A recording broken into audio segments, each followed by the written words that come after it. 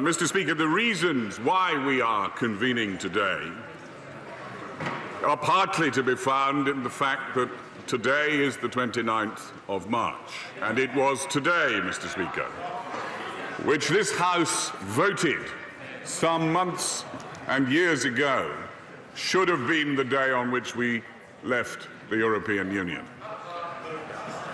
However, we are today where we are, precisely.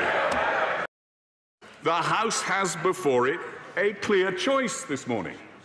It can either approve this withdrawal agreement, knowing that by doing so it secures its right to an extension, or it can have declined to do so and know, in doing so, that by next week there will be no right to an extension, that any extension applied for will require some clear indication of the pathway forward and a stable majority behind it, and thirdly, that it is subject to the veto of those 27 member states.